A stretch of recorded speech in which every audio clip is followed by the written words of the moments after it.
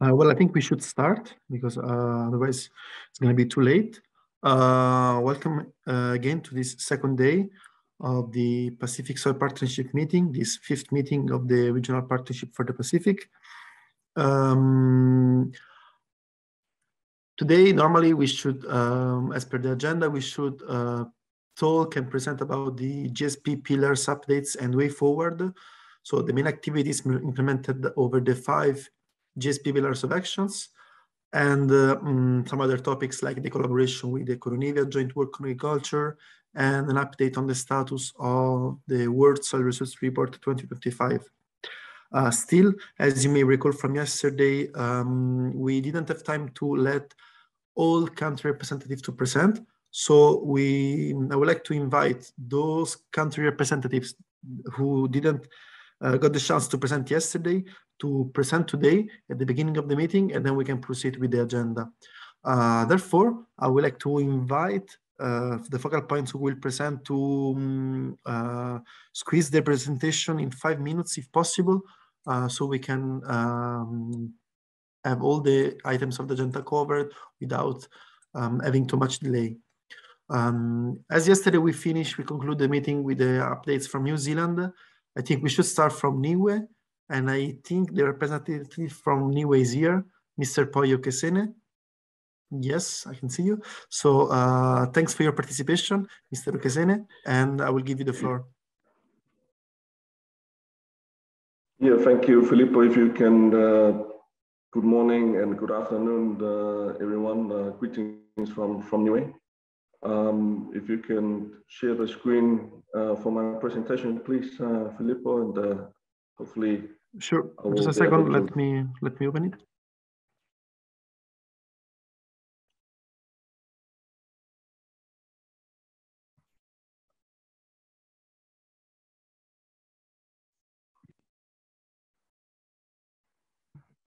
Yeah, let me know when you want me to change the slide.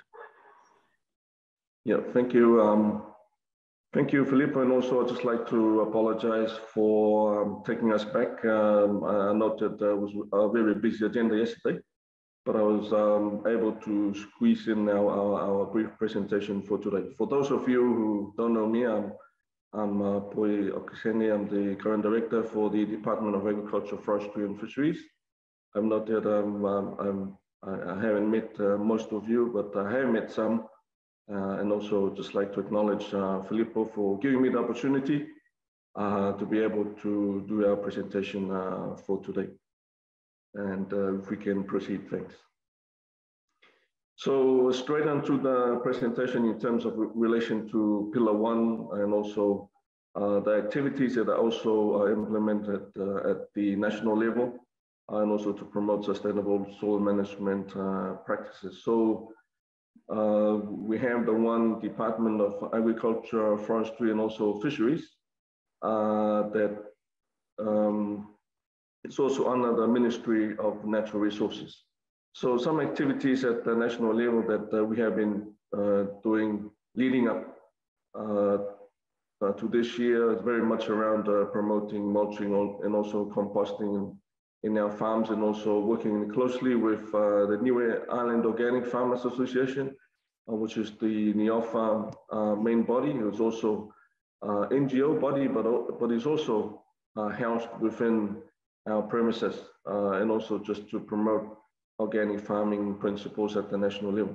So a lot of the activities are very much in line with the National Strategic Plan of Government, and also we have the Ag Sector Plan that is also expired that takes into account soils and also organic farming principles to be able to be promoted at the national level. I noted also, also just like to acknowledge Dr. Siwa has also done some work for us over the years, once with SPC, and also doing some work for Niue. So we, under the NIOFA umbrella, we are promoting organic certification process with New Zealand Biogrow, but we are still under suspension over the last 2 years. As we all know, with COVID, the auditors were unable to be able to come here and also to do the auditing process.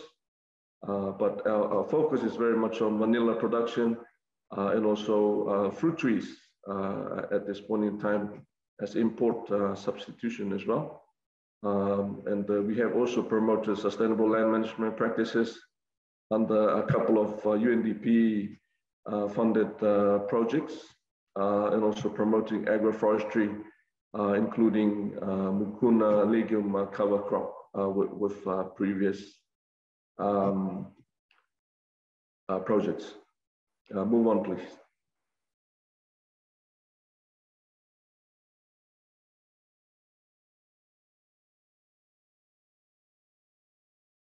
Yes, so under Pillar 2 and also some of the activities in terms of raising awareness and also communications and also in terms of policy documents and also education.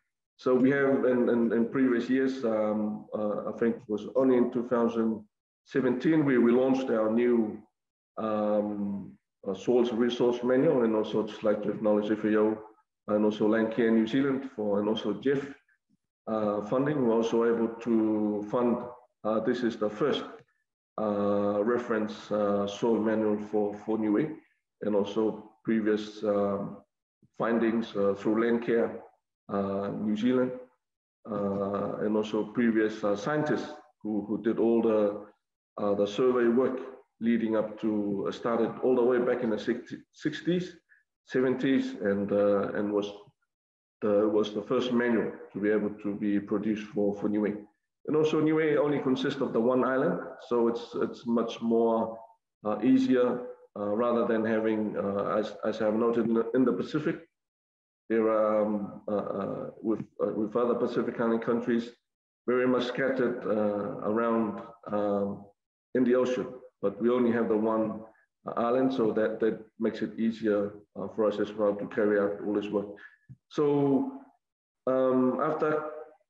when the soil manual was launched, there was a need also to, we noted that the manual was a bit too scientific for the growers and the farmers. So we also decided to do the fertility of Niue soils in relation to crop growth document, still through FAO and Jeff, and also with Landcare and New Zealand. And this is a very much watered down document to be able to, for the growers and also for students as well. So the Soils of Niue manual for the Department of Education as well, it's very much a document to guide some of the students in line with the main soils manual for Niue. Thanks. If we can move on, please, Filippo. So yes, again, we have been using our World Food Day, National Agricultural Soil Day activities also to promote our World Soil Day and also soils.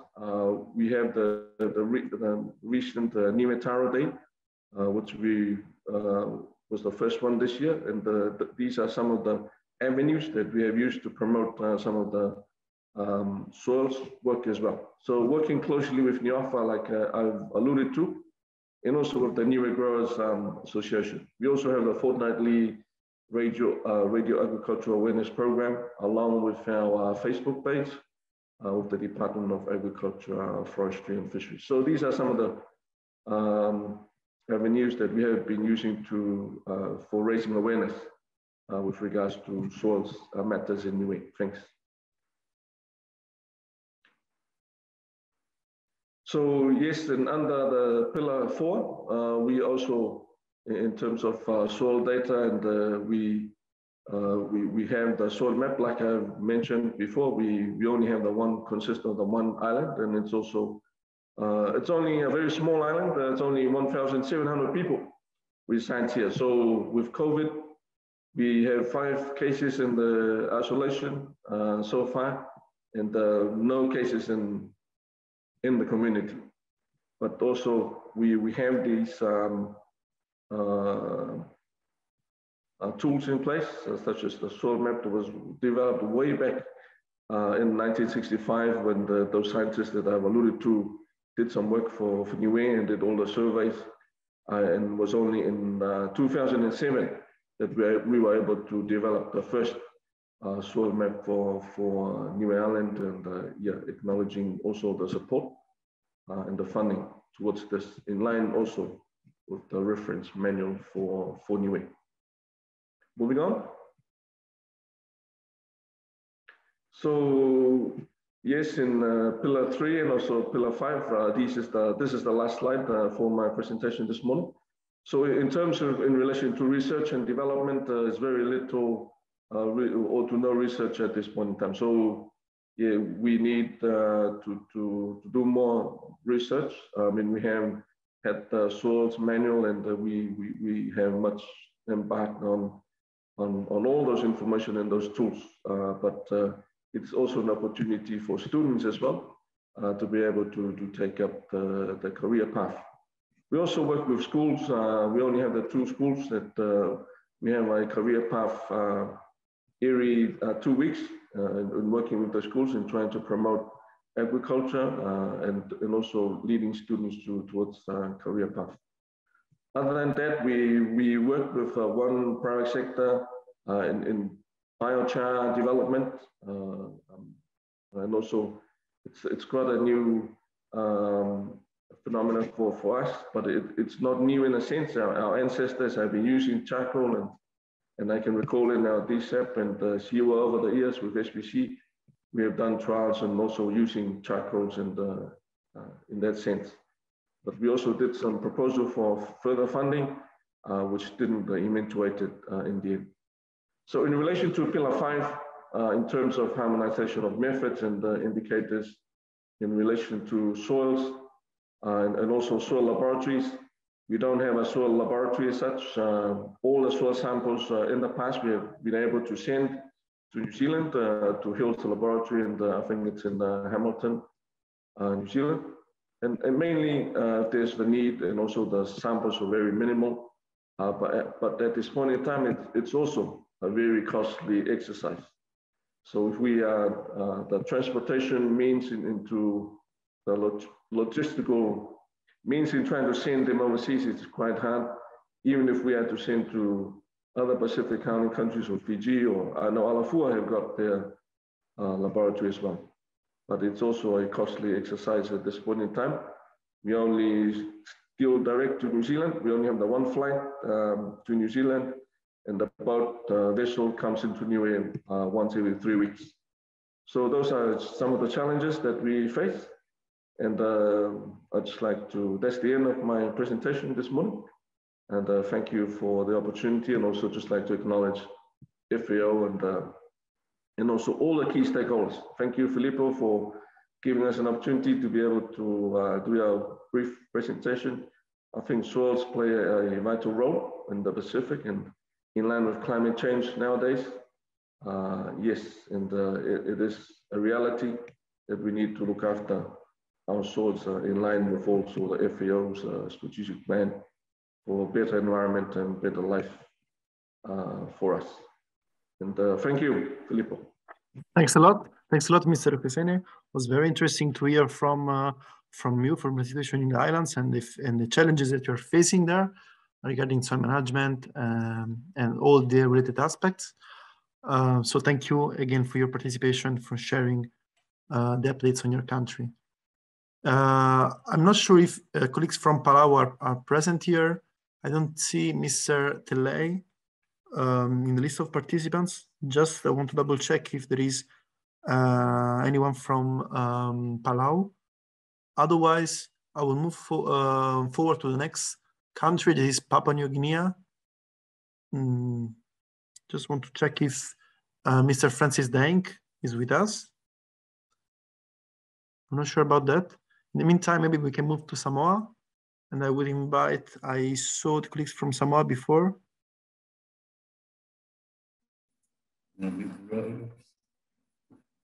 Yes. Good morning from Samoa. Good morning. Good morning. Morning. Morning. You want us to start? Yes, please. If you could present your the updates on soils for your country. Thanks. Right. Have you seen our screen? Yes, it's loading.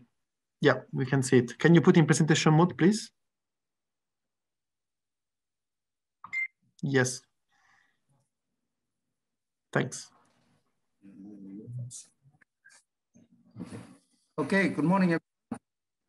Yep. So apology from Mr. David Hunter and Dr. Seu, who's not available at the time. But my name is Lenny Welese. I'm working in SROS.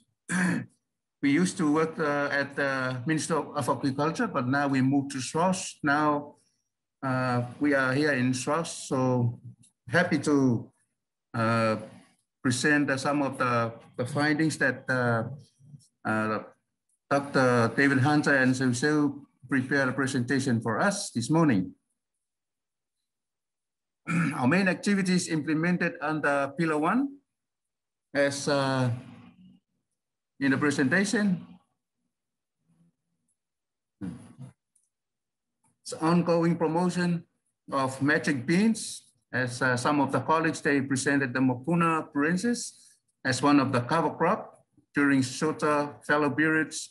This is due to lack of available land.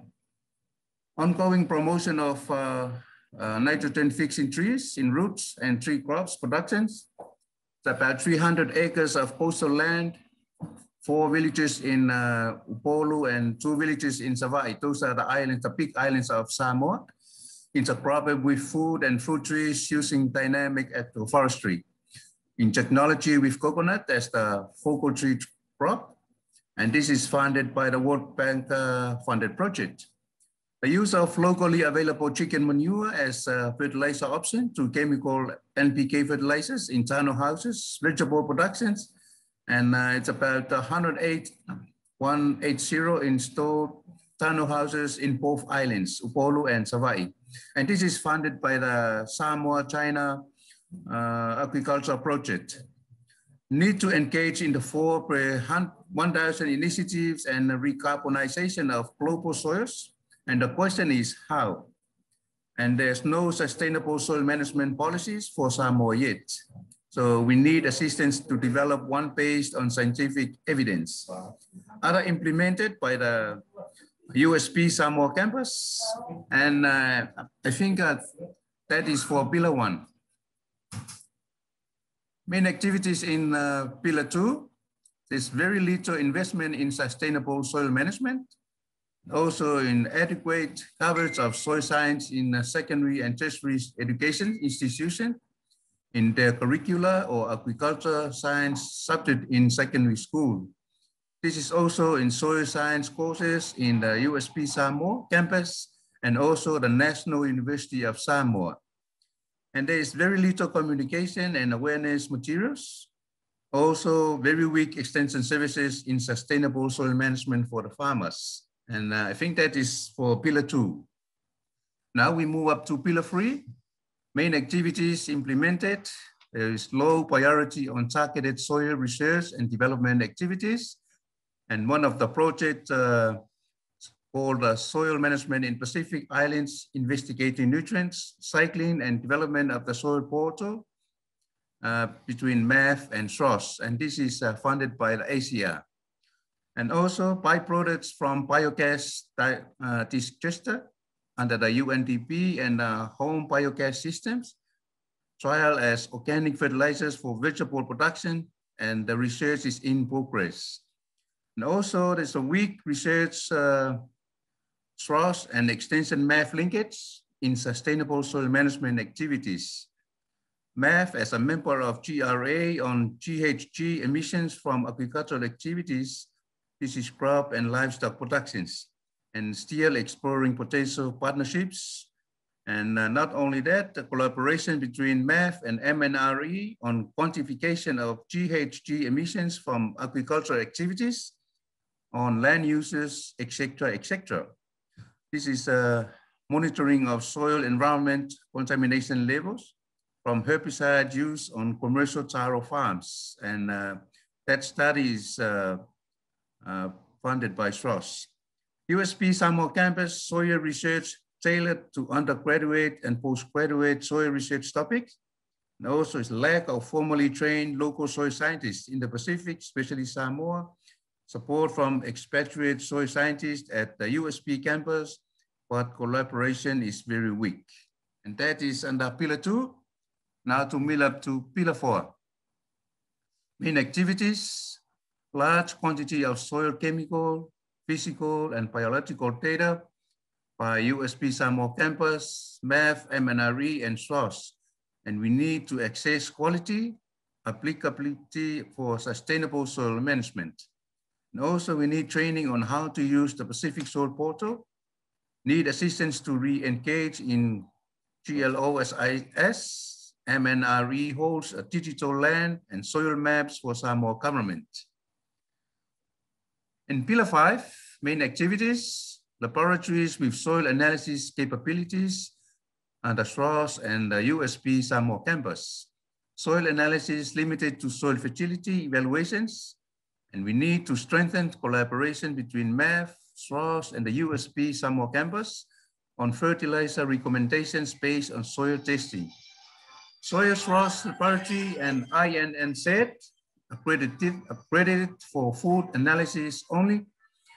SROS involved in GLOSALN and ASPAC interlaboratory proficiency program, and we need support with this.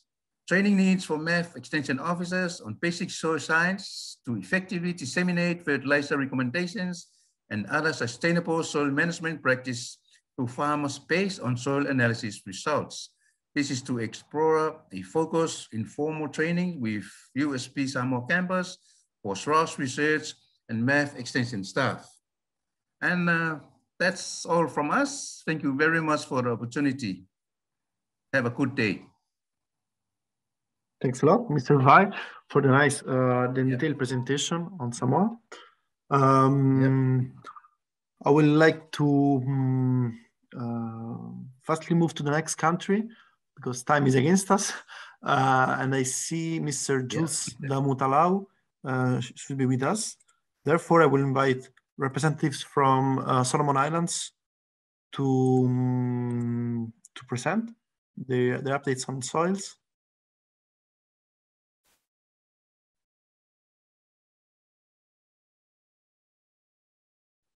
Yes, Jules, can you unmute, please? Yes, good morning. Good morning to you. Alex. Yeah, I think I've got my slide with you, so I'm expecting you to put it on for me. Yes, just a second.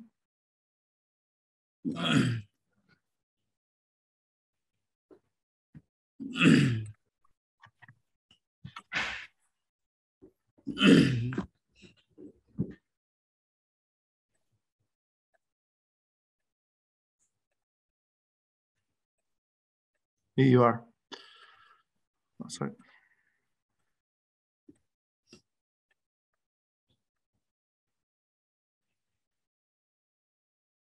Over to you, Jules. Yep. Yes, greetings and good morning again from the Solomon Islands. By way of introduction, I guess most of the nature of soils in the Pacific is similar, as we've just heard from Samoa. From my view, in terms of the Solomon Island soils, basically there are at least 4 main farming systems which really deals with soil. We have undulated, rugged mountain terrains, so we have slopes. People are farming on the slopes. We also have farming system on the coastal, which have some impacts with the increase in the climate impacts, as that is sea level rise. Also at the coastal level, we also experience inundation of farming soils, and also intrusion of salt water, and that is sea. And then we also have atolls that is mainly probably more like Niue, I guess, more sandy soil. And their farming systems are also different, and they have also their own constraints with regards to soil management and support farming. And then we have mostly plains, which I think the most of the good soils have been taken away by commercial plantations. So people are left to farm the slopes, coastal areas, and that is for the main islands. So traditionally, shifting cultivation was the main type of farming with regards to our smallholder and for smallholder. And soil infertility has been an ongoing problem, I guess, expressed by most of the farmers. And that's generally, I guess, a scope of our farming systems around here in the Solomon Islands. By the way, by way of introduction, my name is Jules Damutalau, and I am with the Ministry of Agriculture and Livestock. Currently, I'm presenting as a volunteer, I guess. I am aware we still do have a national focal point for this program. That is what we'll do after, I guess. And I am with the farming system soils section within the agriculture research. Yeah, so yeah, here are some of the activities, I guess, that is performed in reference to the Pillar 1. On-farm demonstrations with the lead farmers. In the Solomons, we work with, especially from the agriculture perspective, we deal with lead farmers who are passionate and are willing to actually take on new technologies. So we used to have them as demonstration farms, and mostly with regards to soil, we also we encourage, promote composting, cover cropping, and yeah, with mukuna, that is one of those most encouraged cover crop. Green manuring, vetiver grass. This is for the slope farms where people farm along the slopes. So we encourage vetiver grasses contour to minimize soil erosion, and heavy mulching to farmers on the plain, flat land or plains. So most of this work is mainly done from the ministry point of view with research and our agriculture extension officers. I would also want to highlight Custom Garden as one of the champions in promoting organic farming. One of those local NGOs who has worked probably more than 20 years now in promoting soil with regards to organic farming. And we also, with urban setting, we also promote, this is through extension and especially with the women in agriculture. The Soup Garden, it's more like a backyard sort of approach to supporting our people living within and around the city. Agriculture extension services and sustainable farming. There is a project currently that is also targeting this one. And I guess most of the sustainable farming was targeted onto soil, how best to manage soil infertility, soil quality. And as I think the next point is just, again, re-emphasizing KGA has been the champion of organic farming. I think I referred to this one. Currently, there's a project under FAO, which really came up with a lot of materials now.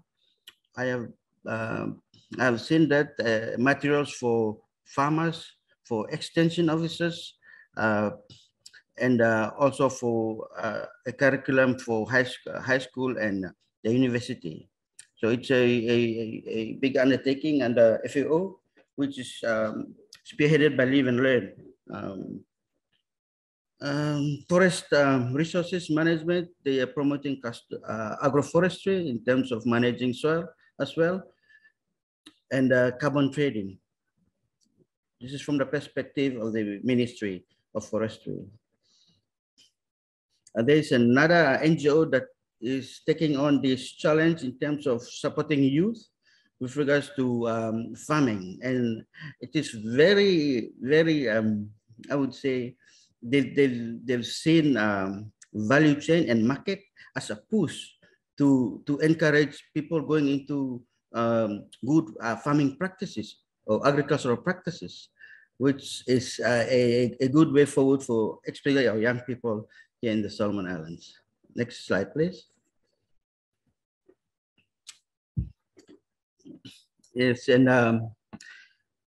with regards to activities implemented in reference to Pillar 2, I think one of the major activities with regards to agriculture is the World Food Day that is celebrated every year.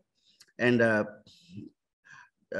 this will be like an agriculture show for at least a week, which and invited all stakeholders in the arena of agriculture and food.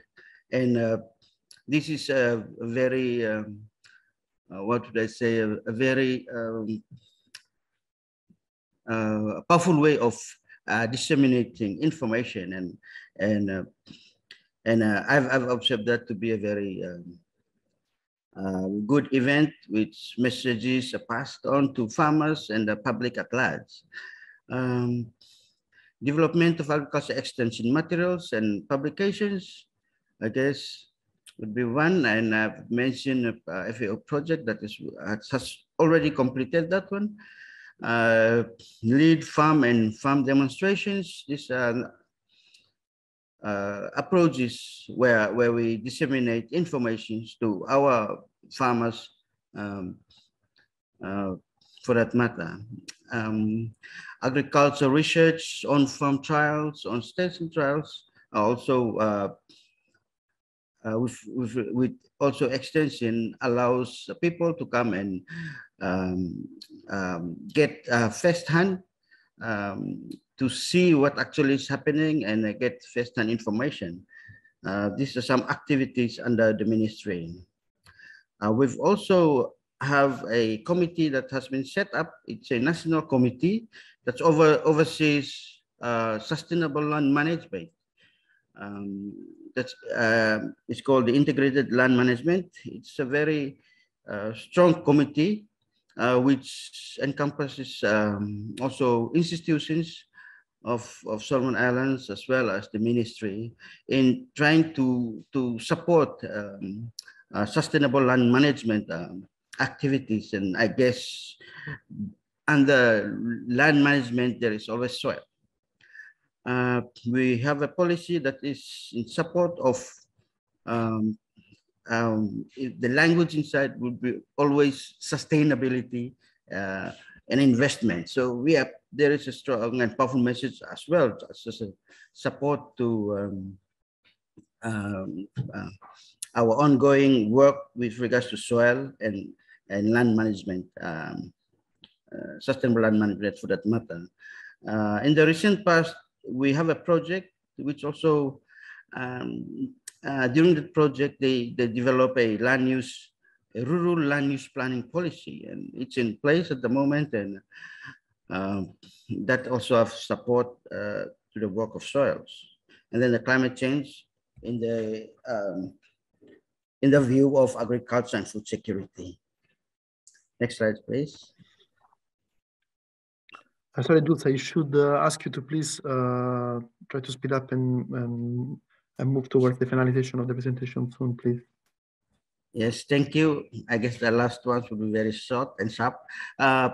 Main activities implemented under Pillar 3, soil research on various soil amendments, soil research promoting biodiversity and microorganisms. That is what our current soil research program is, okay, and also soil erosion and contour farming. Yes, next please.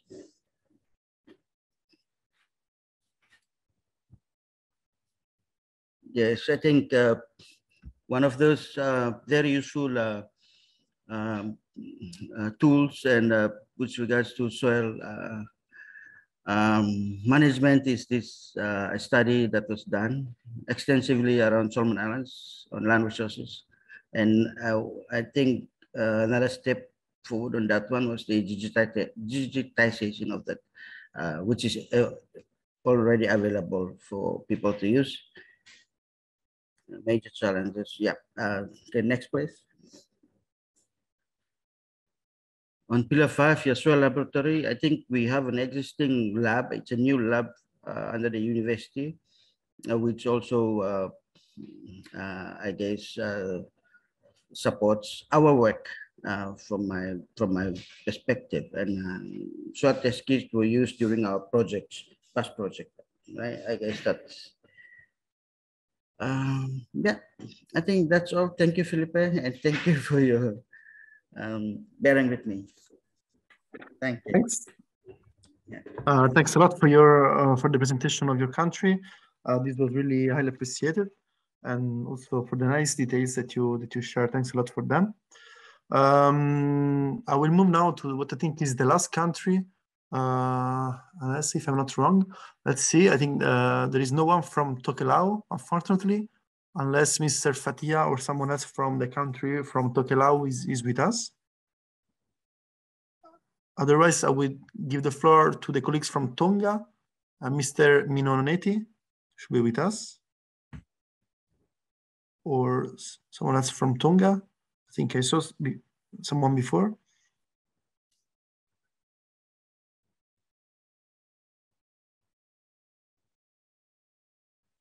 Is there anyone from Tonga? Or is there anyone from any other countries that did not present yet?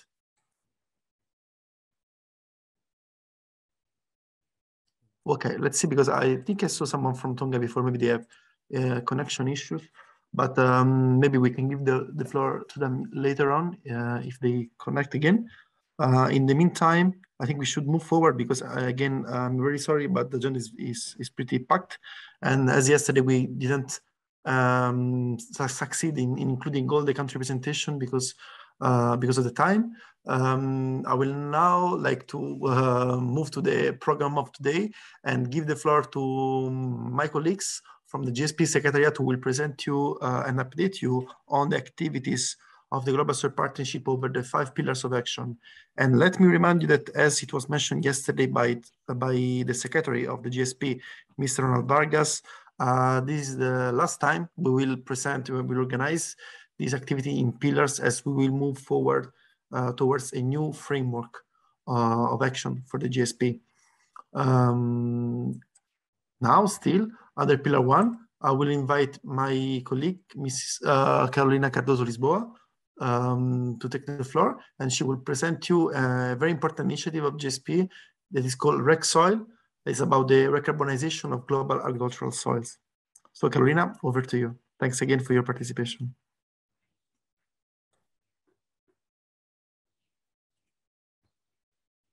Thank you, Felipe. Thank you, everybody. It's a pleasure to be here with you today. And I will speak about the Pillar 1 activity about the program REC Soil, which is called Recarbonization of Global Soils. Yes, my name is Carolina Cardozo, and I'm also a member of the GSP Secretariat in FAO. So we are all aware of climate change and all the threats, the challenge it has brought to us in our sectors, and also for the agricultural sector. And despite of those challenges, also in the agricultural sector, the good news is that the latest IPCC reports have also identified soils as our ally to help us to address those challenges and overcome the issues related to climate change, and also to contribute to the Sustainable Development Goals. And we do that by implementing sustainable soil management in the agricultural sector. So in this scenario, what we came with this proposal of implementing the REC Soil program, which is an initiative with the aim to scale up the implementation of sustainable soil management practices. And those practices are soil organic carbon centered, which means it aims to preserve or increase soil carbon stocks. As the main goals of this program is to avoid further loss of soil organic carbon, maintain or increase soil organic carbon stocks, boost soil health by doing that, improve farmers' livelihood and recognize farmers for their contributions to the better environment, enhance food security and also food nutritional value, and also ultimately build up systems resilience and adaptation while supporting the provision of ecosystem service. So the REC Soil program framework has basically two paths. One path we call soil health path, or green path, which is focused on the improvement of soil health, and another one, it's a longer path, and it's a follow-up after the first path, which is called soil health. We call carbon market path, and this one, it's aimed on the quantification of the balance of carbon inputs and outputs in the system. And to implement the REC Soil, we have some steps to do that. It's a very comprehensive approach. We started with technical feasibility and then identify committed farmers, establish the agreement with them to work with the REC Soil program. And then we start with the capacity building program to provide and strengthen local technical and extension service to farmers. And then we move forward to the implementation of good practices, so-called sustainable soil management practices. And then after a period of implementation of 4 years, we do the first assessment, MRV assessment. For the green path, we follow the protocol for assessment of sustainable soil management. And if we go for the carbon market path, we use the GSOC MRV protocol. Here to the side, you see the REC Soil toolkits as is a summary of it. As I said, to do the technical feasibility assessment, we use the GSOC approach developed by Glossis, which I believe you are very familiar with, to identify the areas with the highest potential to sequester carbon in soil. For the capacity building program, we have a series of capacity building sections, being one of them the Soil Doctors program, which my colleague Silva will give you more details later on. And we also have other capacity building training there for the MRV protocols, how to implement that in the field, and also for laboratory capacities through the Glossolam training sections. And they also promote a series of workshops to support the knowledge exchange between farms. And the other set of tools is in the MRV protocols. As I just said, we use two protocols, the protocol for assessment of sustainable soil management or the GSOC MRV protocol. And we count with the support of the Glossolam laboratory network to analyze the samples from that we take in the field following one of those protocols.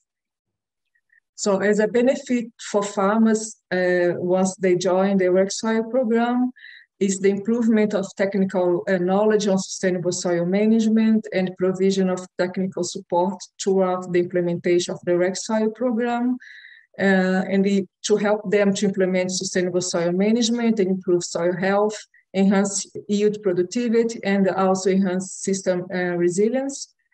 Also, the implementation of sustainable soil management will decrease the needs for external inputs, such as mineral fertilizers, pesticides, and the use of machinery.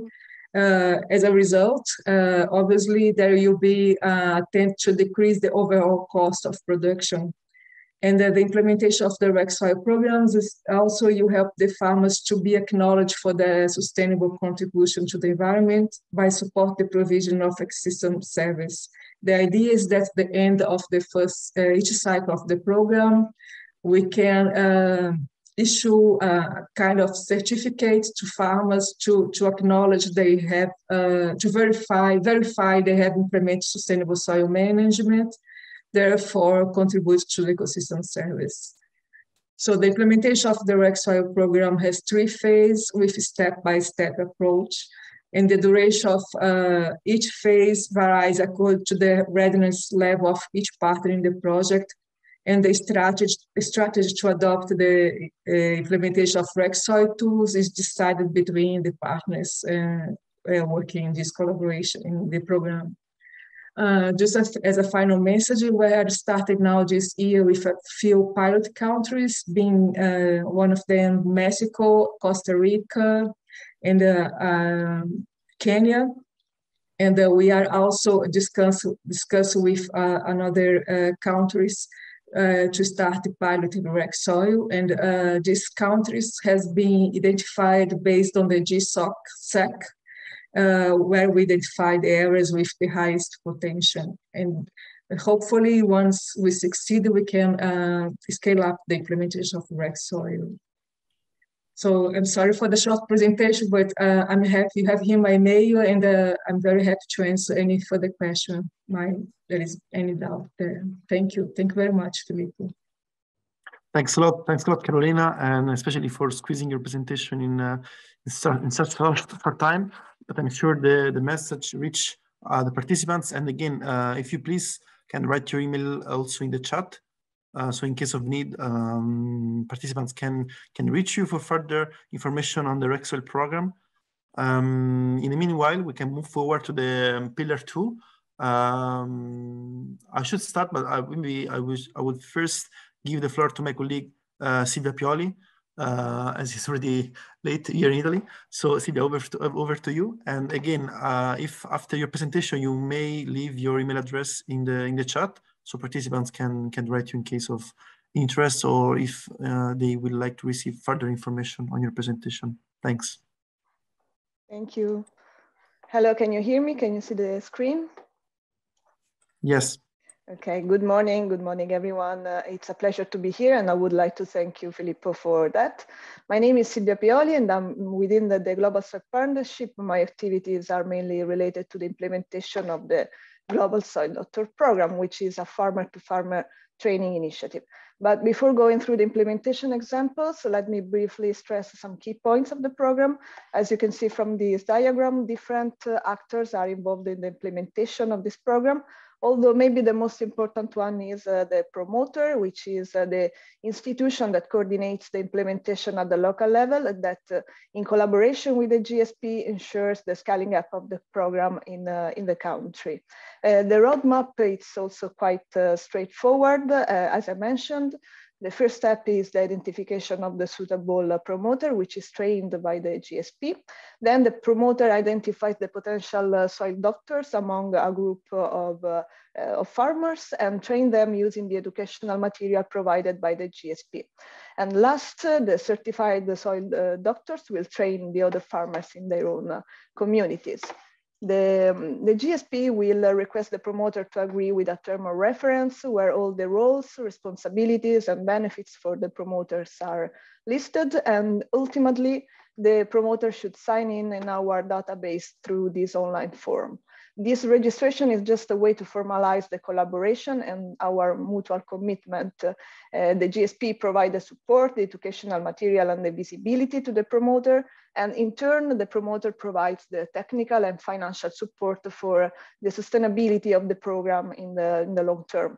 We expect the promoter to provide us with feedbacks and inputs to improve the program and adapt it to the local context.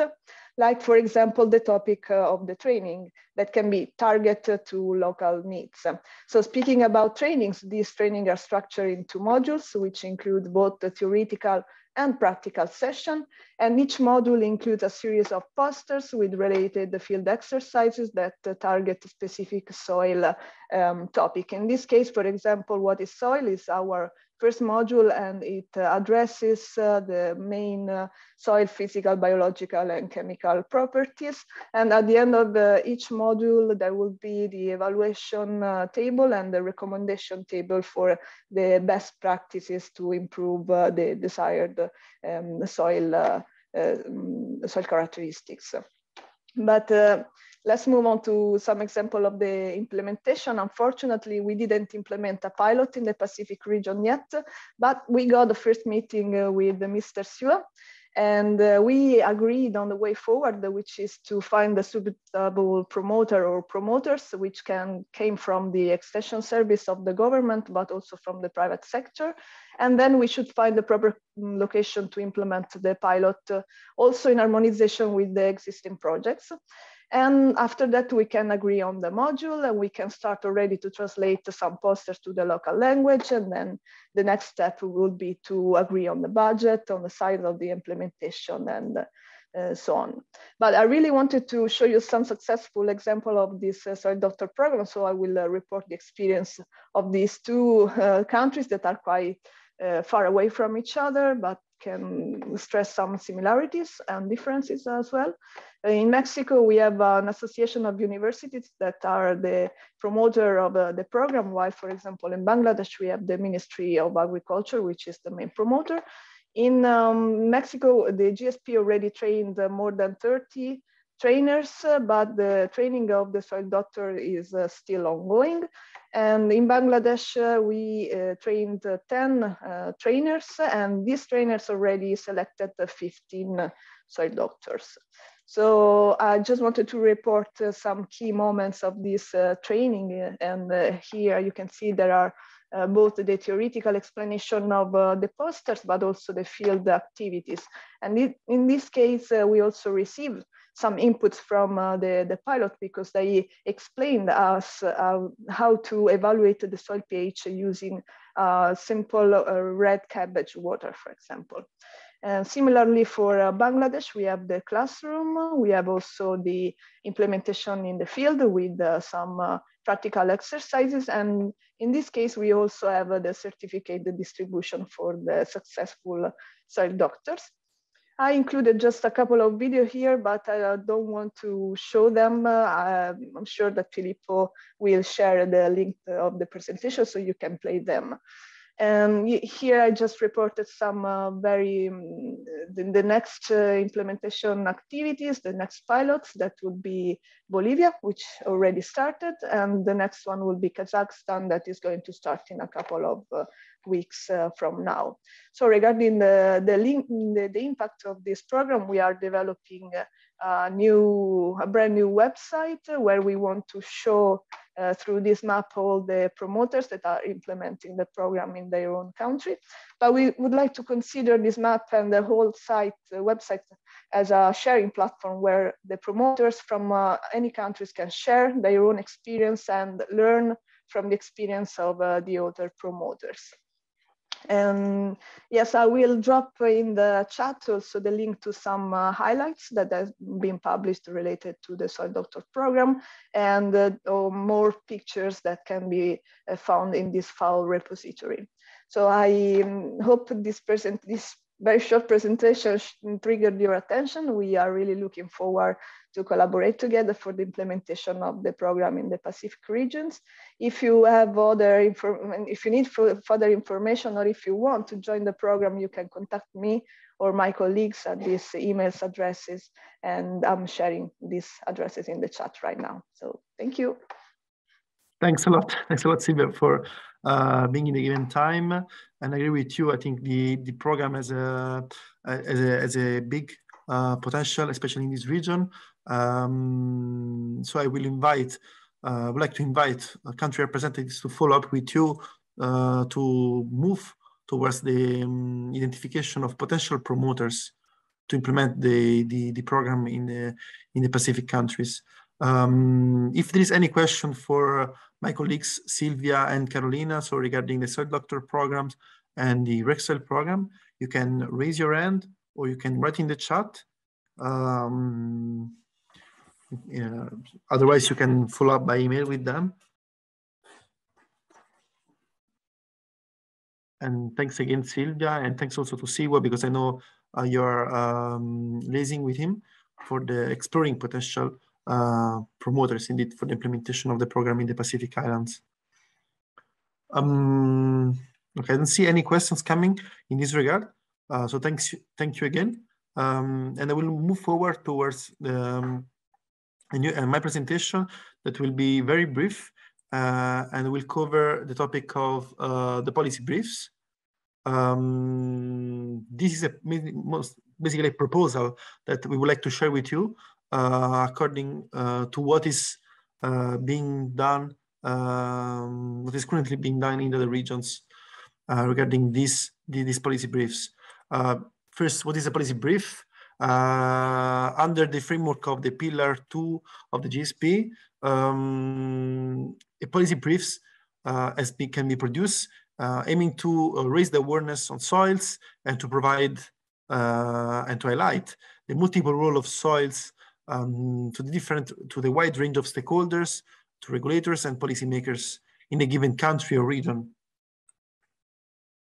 These are some examples that about policy briefs that have been developed in the Near East and North African region.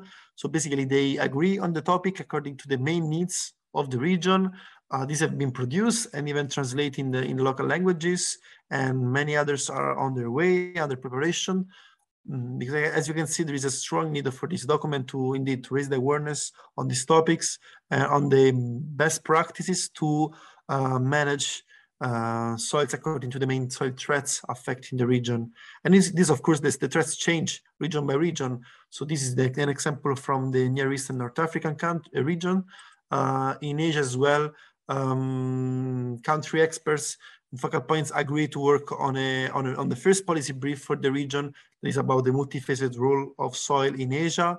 And the structure of this document is reported in the left lower corner of the slide. So this just to give you an overview on what the other regions are doing in this regard to raise the awareness on soils and on the best practices to manage the soils. The question is, if countries in the Pacific, so if you members of the Pacific Soil Partnership would be interested in work on this kind of activity, so basically if we would like to produce a policy brief for the Pacific soils. If so, on the left I reported a kind of roadmap that can be considered, but so we're talking about agree, of course, on the main topics to be covered. Then we can establish a working group, grouping together people who are willing to work on this document on a series of documents, define the structure. Then of course the text can be reviewed within the region. Photos can be collected to be included in the document, and then this can be published. Now, very briefly, I would like to hear from you, or we can follow up by email about the possibility to develop this kind of document, this kind of material for the Pacific region. And as Lucrezia mentioned in the chat, these documents are very important also because can be considered as a preferential pathways to get projects, because policy briefs not only raise the awareness on soils and on the main soil threats of the region, but thanks to this, they can be the base and it can offer an opportunity to develop projects and mobilize financial resources for the region and to implement the best practices that can be highlighted in this document. So I would like to hear from you, or you can write in the chat, or I don't know if even I don't know, Peter, what you think as chair of this Pacific Soil Partnership, if you think it is worth it to work on this kind of document. So basically on the writing, on the policy briefs. If any of you have already experienced, if any of you already work on for instance, national policy briefs, we would like to hear also from you. What is your feeling about that? If you think we can work on this, then we can follow up by email, for instance, as we don't have much time here.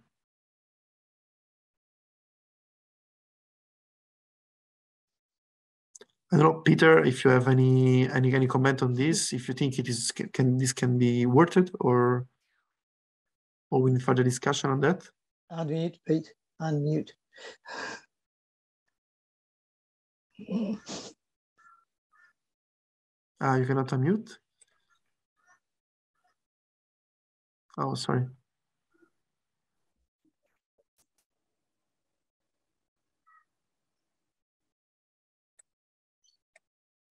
Filippo, if I can compliment. Please.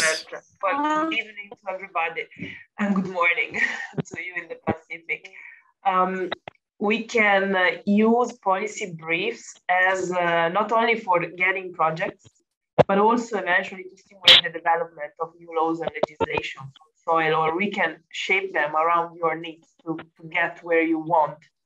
But this, of course, depends on the reality in your region. Maybe you don't have the need to raise the awareness of your government on the need to protect soils or to have better legislations on soil. So this is just a proposal that Filippo is moving on behalf of the GSP, building on the experience of the other regional soil partnerships. So you are welcome to tell us your opinion on it.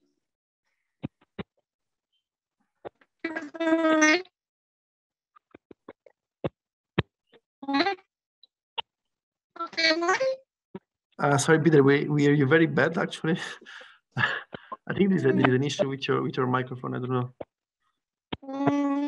Can you try maybe to write in the chat? I don't know. Can you hear now? Yeah, kind of better.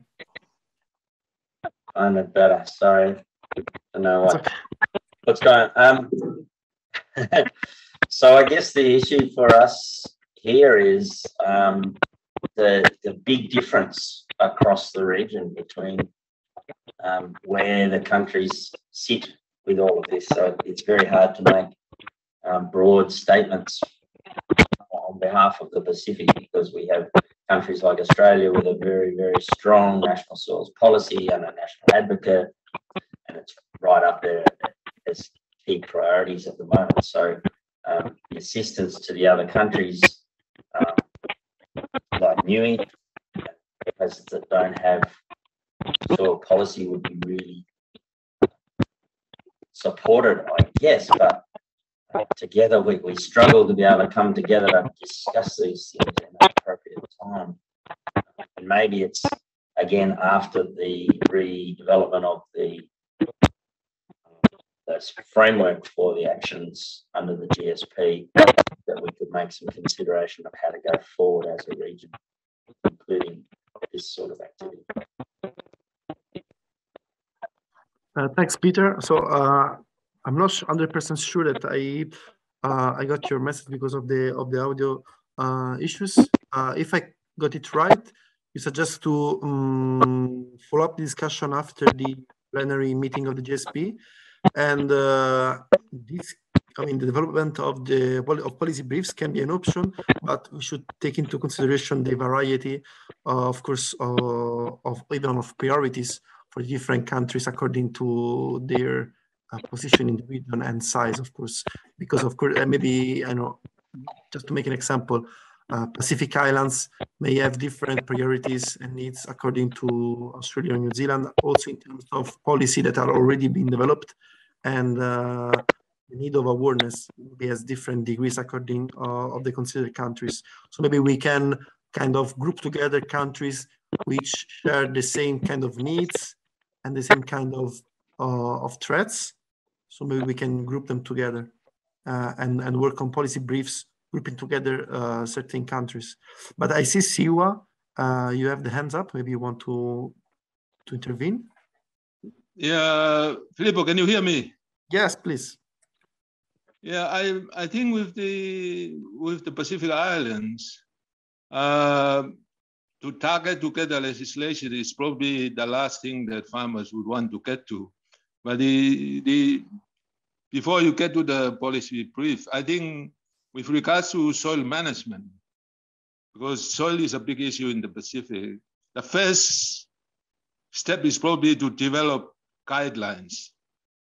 So I think guidelines is a must. And our work in the Pacific, in KJWA, it was very clear from all the countries that they would like to have guidelines that leads to policy brief.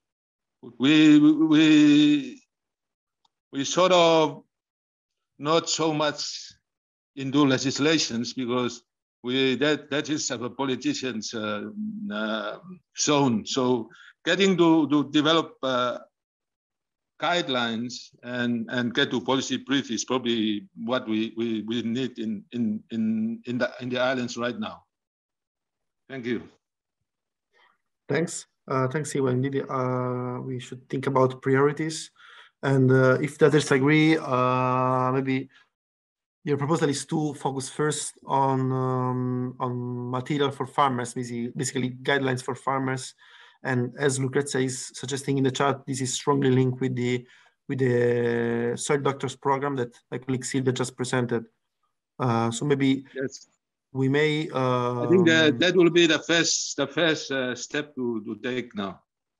Okay, so your proposal is to first focus on that and join the force on working on the guidelines for farmers and these kind of programs. So maybe we can follow up later on, because I think this should be done in parallel somehow, because we cannot, according also to the experience of other regions, we should try to keep all levels involved now. So not only first, of course, working with the farmers, but also do not oversee the importance of raised awareness through this document, because they really can support and allow countries to better develop policies to support the implementation then on the guidelines for farmers. So these kind of these are kind of complementing initiatives somehow.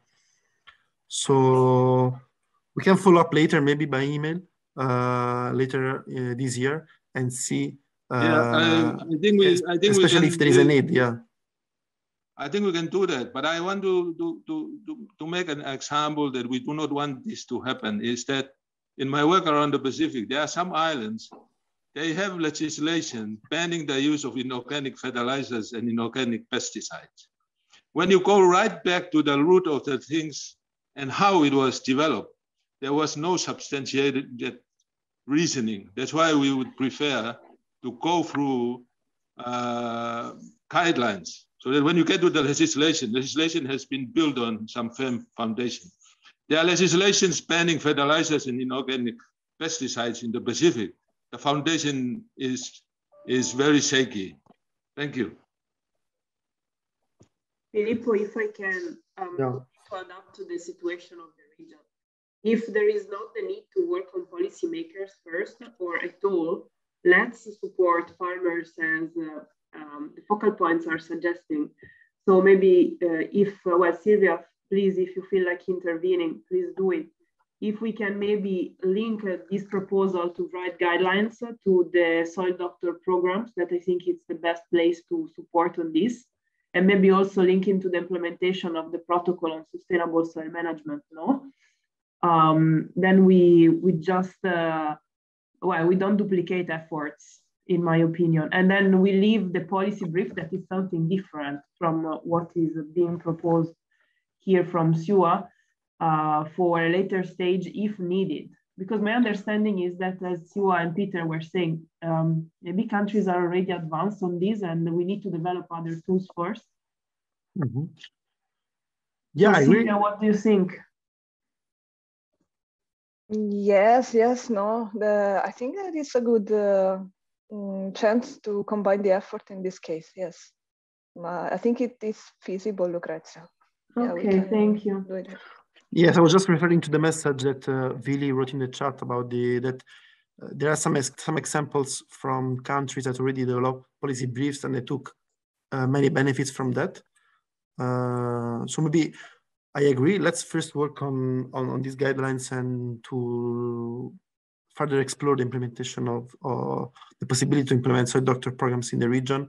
But at a certain stage, maybe we can investigate, maybe even through an online survey about the need first of awareness raising material, and they need to develop policy briefs, because some countries in the Pacific, I think they already have experience on that. Some may not, some may see benefits, some may not. So maybe we can follow up first, testing the ground and check if there is this kind of need and willingness. Yeah. Okay. I agree. Good. So thanks for your comments. I don't know if Vili, if you want to implement, because you wrote this nice comment in the chat about I think you have experience in that. And Poi also raised his hand. Poi, yeah, in the meantime, if you want to take the floor, Mr. Rojesene. Yeah, thank you, Filippo. And I'd just like to echo some support towards some of the comments by Dr. Siwa at this point in time. I think it's really important that we have a simple tool and also a good practical solution for the farmers in the entirety, and also for those around the Pacific. I noted that we all have different challenges and different situations and with regards to where we are at this point in time. But also I think there's no harm in having policy briefs and working in tandem with and also with the guidelines. But I think the guidelines are much more, it's more of a practical solution at this point, and easy to implement across many of the Pacific Island countries. And I guess if there's an opportunity to address all the gaps, I know that we all have different gaps, and where each country is at which level, then we will also be able to draw on similar needs like you have proposed in terms of putting together countries who have similar needs moving forward, and also similar priorities. So I'd just like to add that into the conversation at this point. Thanks. No, thanks a lot, because indeed the big variety across the region may be also kind of an obstacle to develop a policy brief and identify common challenges and common needs. Vili, I see you raise your hand. Can you please, because I don't remember from which country you're from, can you please specify? Hello, everyone. Okay. This is what Vili looks like. Yeah, I work here at the University of South Pacific. I'm originally Samoan, citizen of Tuvalu, but now living in Fiji. So I'm from the Pacific Islands, Filippo. Yeah, I just want to make two quick points. I was mentioning the experience with policy briefs because we have written a lot of them, but they were not about soil. I think that is one important thing to note there. They were mainly about resilience, building, and nature-based solutions and things like that. It's because they already have very good information in those fields. So there is experience of getting policy briefs, and I think it's important to map out as well the purpose and the framing of those policy briefs, as alluded to earlier. And I think I also, the second point is that I support what Siwa mentioned as well as Poi, because for doing a policy brief for soil, we must also provide those strong evidence and also provide those standards and guidelines in order to entice the interest. Because the main question that will come will be why. If we have to do a policy brief, we have to answer the question why. It's not just about what. And in order to answer why, we have to say that because we need to do this, because of this reason, this. And I think, so to build a house, we need to build the foundation first, to build the wall and then build it upward. And I think she was suggested that very well to get the guidelines and get the evidence based from the ground up in order to entice the appetite of the policymakers and the donors and so forth. So It's a good opportunity to look at getting those policies and those information, and it's also a very good opportunity to work together to get those guidelines. So when it gets to the legislations, we know how to enforce it. Because as Siwa mentioned, we do have a lot of legislations, and it's frustrating. From one side, there is a legislation, it says not to do this. And on the other hand, everyone is doing the opposite of what the legislation says, but then it's the problem with enforcement. So yeah, I just wanted to highlight that. Thank you very much, Naka. Thanks again to you. That was very clear, and I think we all agree with your statement. And I think Lucrezia really summarized it very well in the chat. So maybe let's first develop guidelines for farmers first, and then once we work on the ground and we collect evidence, as you mentioned, and we retrieve data, we can then work on policy briefs. And she's suggesting we can maybe present the document that will be produced in a major event in the region, maybe attended by those people who are targeted by the policy briefs, so policymakers. So we'll start by guidelines for farmers, and then we will eventually explore the possibility to develop such document. So thanks again to Vili, Siwa, Peter, and everyone for the discussion. I think the next one, the next presentation in the agenda, unless there is any other comments on this, is with my colleague Isabel Wotto, but I will leave the floor to Lucrezia to moderate from now onwards, please. Thank you, Filippo, for moderating this first part of the meeting. I'm sorry for my look, I'm a bit sick, but I'm happy to be with you. So good morning, everybody again. As Filippo mentioned, I would like to give the floor to my colleague Isabel Wotto to go a bit deeper in what I presented yesterday on soil data and information. So Isabel, the floor is yours. Thanks. Thank you, Lucrezia, and thank you, Filippo. And good morning, participants of the meeting, and good morning to the colleagues as we're reaching already the morning, let's say, for us. So as Lucrezia was anticipating, I will be providing a little bit more information regarding the activities and the progress on the area of work of soil information and data, formerly known as Pillar 4. And Lucrezia already presented some part of it, and I will be going a little bit more into detail in my presentation. Since I'm going to mention quite some emails and also Google Forms that are linked in this presentation, I would ask Lucrezia or Filippo if it's okay if I can just directly share the link to this presentation in the chat, so that everyone has already the links to the emails and the forms that I will be mentioning. So here in this first slide, you can see the overall progress of the various global products that have been launched over the years, always following the country-driven approach that was initiated and implemented first for the global soil organic carbon map back in 2017.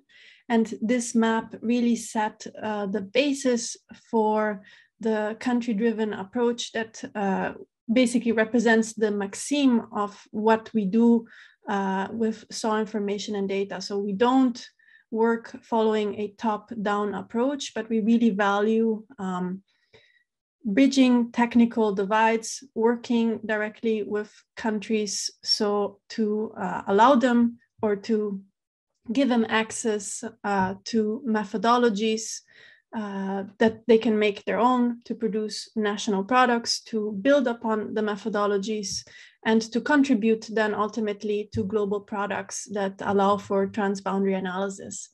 This process is not perfect, since it fulfills two daunting tasks. So answering questions at the global scale, but also scaling up methodologies that have to deal with very different data and computational realities. But the nice thing about this country-driven approach is that it's made possible by working directly with the countries, by working directly with the INSI network, the International Network of Soil Information Institutions, to create living products that can be improved throughout time. So we are currently working on also improving the GSOC map. We're working on improving the Global Soil Organic Carbon Sequestration Potential Map, which was launched recently. And we are perpetuating this country-driven process also for the other products.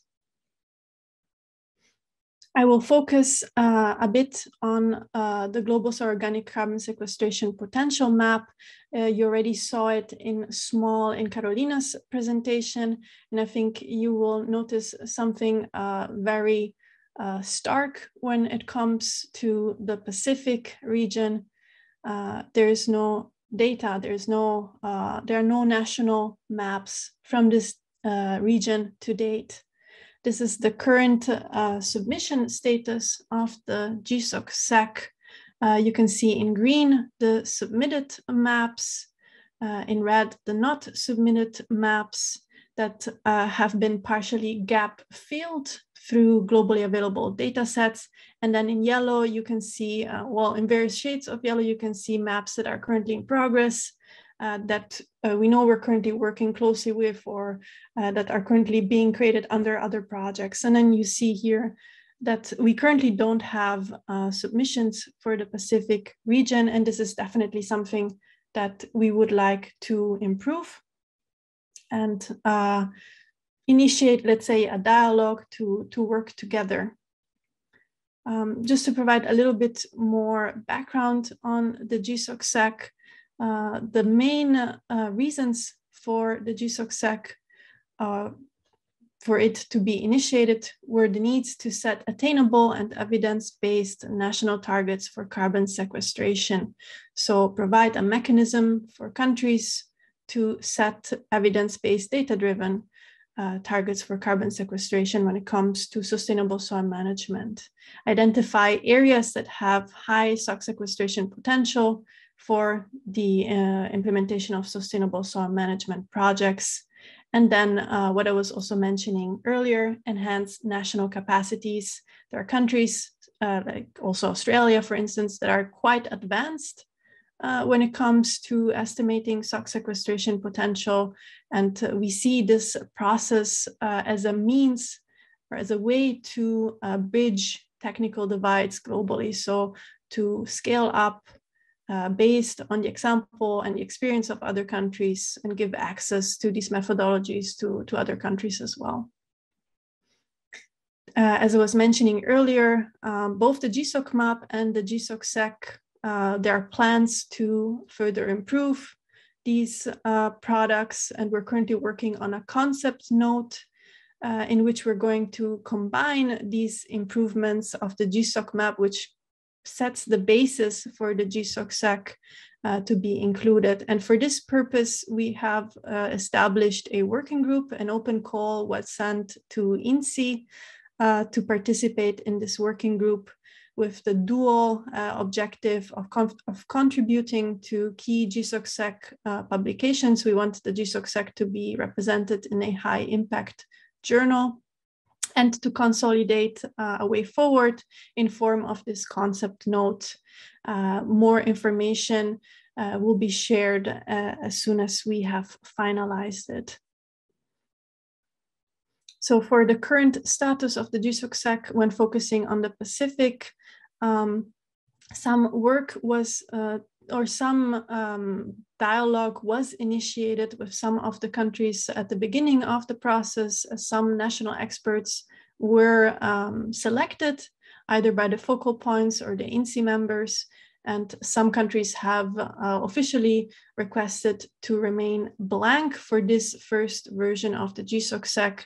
However, I hope that in the future we can initiate a dialogue again and work together so that we can improve the GSOC-SEC as it is a living product. For the other countries, here you will see in this slide a link to a form. This is specifically aimed at the INSEE members and the focal point. If you're interested in participating in this activity, I would be very grateful on behalf of the SOL information and data team if you could nominate a national expert for this activity. For the other countries that would like to know more, also if you didn't hear about this working group and you would like to know more and participate, please feel free to just write me directly via email. For the other countries and the national experts that I mentioned earlier, if you would like to pick up again this activity, please reach out to me directly to either report on progress or seek technical support. Now to the global salt affected soils map.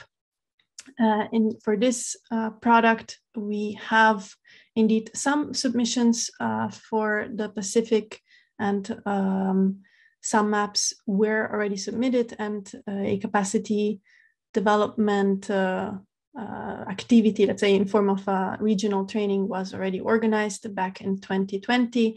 To date, 6 countries have submitted maps to the GSAS map. This is the list of countries that submitted. If you are a country that has nominated a national expert and would like to seek further technical support or report on progress on this activity, the key contact person for this product is Cristiano Muto, my colleague at the GSP. And again, just feel free to directly contact him via email. A recent map that is about to be launched soon is the Global Black Soil Distribution Map. Here on this slide, you can see some background regarding black soils, the world's most productive and fertile soils. And in order to map their spatial distribution, an activity to launch the Global Black Soil Distribution Map was initiated, and an international training was already organized for specifically the INBS member countries to map their distribution. If you would like to join the INBS network, the international network on black soils, your key contact person is my colleague Yuxin Tong. Just feel free again to contact him directly. As I was mentioning earlier, an international training has been delivered alongside a technical manual and a global report on the status of black soils is being produced and will be delivered by the end of May. Here in the slide, you can also see some interesting results. We are currently working on a dashboard that will be part of the GSP website, where you can see some at-glance statistics regarding the black soils. All these activities are made possible by the International Network of Soil Information Institutions, known as INSEE. INSEE has 3 key functions. It helps us identify and nominate national experts to support the implementation of the various soil information and data activities. They provide access to soil geographic information in order to populate the products of the global soil information system. And they support the overall process. They make it possible by providing their technical expertise for the implementation of the various activities. Here on this slide, you can see a link to, well, first of all, a spreadsheet that shows the current contacts that we have for INSEE. I would invite you to check this spreadsheet to see if the contacts are still up to date, if the emails and the contact person for the INSEE member is correct.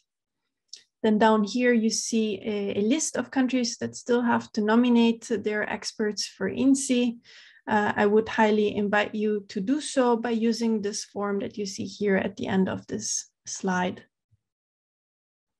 And this is it for my part. I thank you very much for your attention. And again, if you have any question for the various global products, you see the various emails listed there. And also, if you would like to have further clarifications regarding the activities, I'm always available via email. Thank you very much, Ida. I don't know if there is already some question for you. If so, I kindly invite the participants to raise their hand or take the floor or write in the chat. Okay, I see maybe a comment by Peter. He's having connection issues. Okay, Australia will be undertaking a GSOC. That is great news, and we are looking forward to working with you. So I guess we can proceed and coordinate to maybe organize a meeting.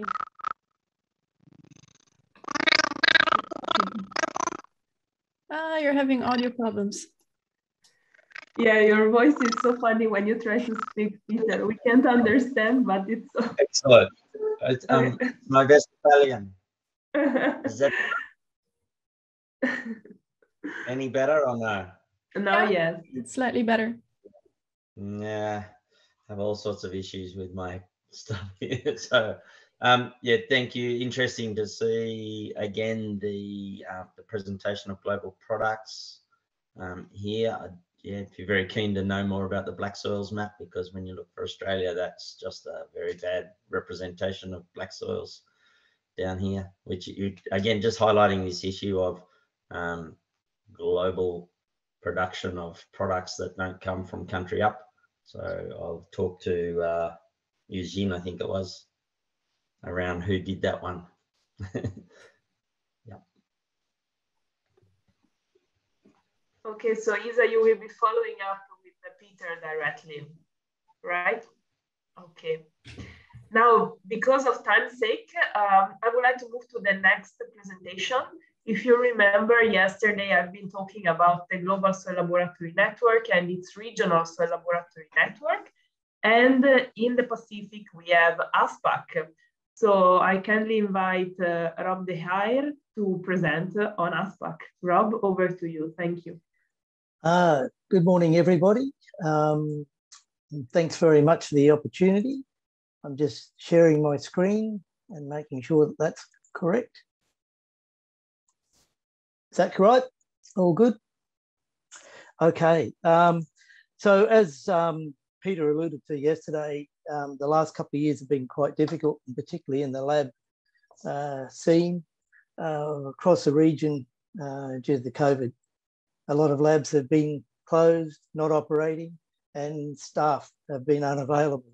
And also managers of laboratories have been more focused on managing their own facilities rather than looking outwards to what's going on either regionally, nationally, or even globally. And to that end, we've been probably the quietest 2 years of activity in ASPAC that I can remember. As also Lucretia alluded to, the 30 years that ASPAC's been around. And just a quick reminder of who ASPAC is. Again, we already existed. So when Glossland came looking for the creation of a regional network in the Pacific, it was silly to duplicate something that has already existed since 1990. And we have membership of corporate membership of laboratories, individuals and students. And ASPAC is overseen by Executive Committee of Jurisdictional Representation. So we have representation from each state in Australia, from New Zealand, and as of a year or so ago, we included a representative from the Pacific Islands, Mohammed Abdul Qadir from USP and Samoa campus, has done a great job trying to catch up with where we are. ASPAC also has a few subcommittees, the Laboratory Proficiency Committee, which runs the Interlaboratory Proficiency Trial across the region. We have a Methods Committee who looks at researching and improving methods and updating methods with new technologies.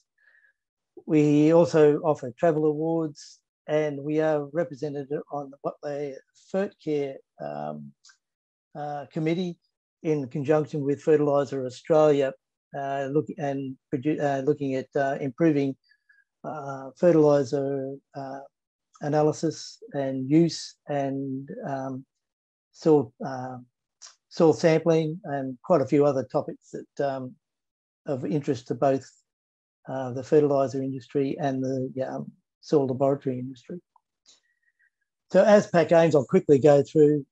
I'll probably just jump across this. We can look this up for time, but basically we're here to help facilitate the harmonisation of soil data through promoting better laboratory practice. You'll see there's 77 laboratories from the Pacific, from 9 countries that are currently registered with Glosalin. You'll see the big jump in December 2020, when it was agreed that all ASPAC members would automatically become Glosalin, registered with Glosalin. So all of a sudden, 50 or 60 laboratories that were ASPAC members automatically were registered with Glosalin. So there's considerable amount, and it's fair to say that most of those laboratories are on the Australian continent. Over 2021, we had our annual general meeting in December, and also in December we ran a Pacific Laboratories meeting, and the results of that will come up in a little bit later. So what are some of the initiatives that we've tried to get going in the last couple of years? We sent out a survey to Pacific Labs just to find out what they feel we could be doing to assist them. We are aware that there was a initiative started to support the development of laboratories in Vanuatu and the Solomon Islands, and I've got a question mark on that. We haven't been able to find out where that initiative has got to and how far along the project has developed. We've worked with stakeholders to leverage financial support, so we're in consultation, although sporadically, with the Department of Foreign Affairs and Trade in Australia and Ministry for Foreign Affairs in New Zealand, ACR, Landcare Research and the SPC. And of course, that's always an ongoing activity, trying to get funding for some of the activities that we would like to achieve in the Pacific. So because we have, over the last couple of years, it's been very quiet, the ASPAC executive has decided to hold a strategic planning meeting early this year, and looking at developing 1, 3 and 5 year work plans based on the regional member needs, and identifying mentors and champions to be able to implement some of those activities. Obviously, whatever comes out of that strategic planning meeting will be passed through the members of ASPAC for comment, and hopefully some ideas on implementation before it's released as a strategic plan. We've also supporting the implementation of the Australian National Soil Strategy, particularly in the laboratory and soil analysis parts of it, and particularly in carbon analysis. Peter and I have are yet to sit down and finalise the proposed regional spectroscopy plenary early this year for the region. I'm sure we'll get around to that at some stage. And I just want to make note that it's been advised that the 17th International Symposium on Soil and Plant Analysis will be held in 2023 in Santiago, Chile, but it will also have a virtual platform as well. I think the last one I went to was in China in 2019, and I think there was over 700 delegates at it. So it's a big thing, and it's been going for quite some time. As I said, the 17th, it's held every 4 years. We had reported on the potential of the revision of soil chemical methods to Australasia, and unfortunately, that revision is still due to issues between the authors and the publishers in coming to an agreement on the contract. We hope we can help to facilitate an answer to those issues. And as I said before, from that book that was published in 2011, there's been a revision of what we call the SPACnet method manual that Mohammed Adil Kader produced. He did a fantastic job, and while it took some time for ASPAC members to review it, there wasn't anything really significant to make changes to the document that he actually produced. So the reason for that is that if you've seen the publication, the Soil Chemical Methods Australasia, affectionately known as the Green Book, you'll know that the structure and the style is based on trying to make the book as short as possible rather than having clear, understandable instructions. It is a reference book, not necessarily a standard operating procedure. So taking it into a more user-friendly version for laboratory staff in the Pacific was a really good idea and done very well by CADA. So what have we been doing actually for specific labs? Well, ASPAC has sponsored them. As you might realise, that our corporate members, our laboratories, pay a fee, which supports a lot of activities that ASPAC try and do. We have 11 laboratories sponsored from the Pacific Islands. The Interlaboratory Proficiency Program is a very, very important part of ASPAC's operation. We have clear evidence and statistical evidence of over time of just laboratories being involved in the Interlaboratory Proficiency Program, seeing that the coefficients of variation in each individual analysis have dropped by more than 60% over the 15-year period, which only goes to say that in general across the board, the performance of laboratories in doing soil analysis has improved by probably 60 or 70%, which is a really good news. And that's just sheer participation. Even though training and education is important, we found probably the best value we get is by laboratories being involved in a laboratory proficiency program. And we were lucky enough now to have ACR come on board to support the laboratories that can't afford to be involved in that program. So unfortunately, only 2 labs have participated in the first round this year. And there was really not enough participation in 2020 and 2021 to give a really good account of the performance across all labs. Some labs only performed or participated in one round instead of the 3. Some labs 2, some labs 3, some labs not at all.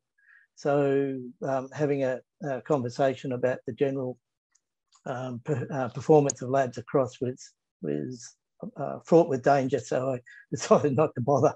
And mainly, and some of the issues with participation is due to some of the changes in biosecurity rules in some of the countries have really tightened, and some of the costs for importing soil samples have increased significantly to the stage where actually we're sending all 3 rounds for the year to the laboratories in one shipment to try and save on costs for those laboratories to be able to import the samples. We're hoping that they don't do them all at once. We're hoping that they do them at the appropriate times, but that's the way it is. But unfortunately, we only received lab. I have a report saying some of the labs are only receiving their samples now for the first round because of those hold-ups. And also, you know, the labs closing due to COVID and staff unavailability due to the fact that they're either isolating or unable to attend work. It also impacted pretty severely on our 2020 and 2021 training schedule. We like to hold our training in person so that we can have proper communication and proper dialogue between people and actually be able to demonstrate things in person.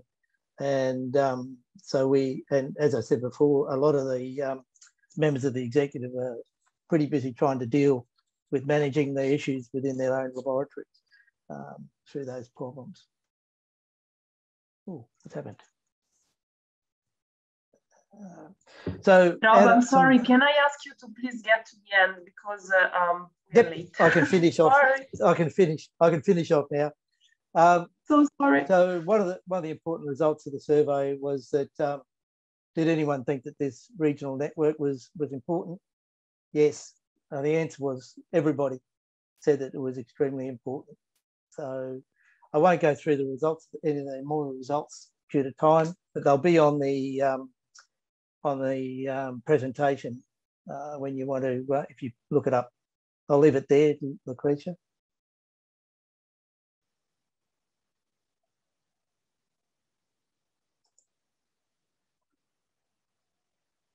That's it.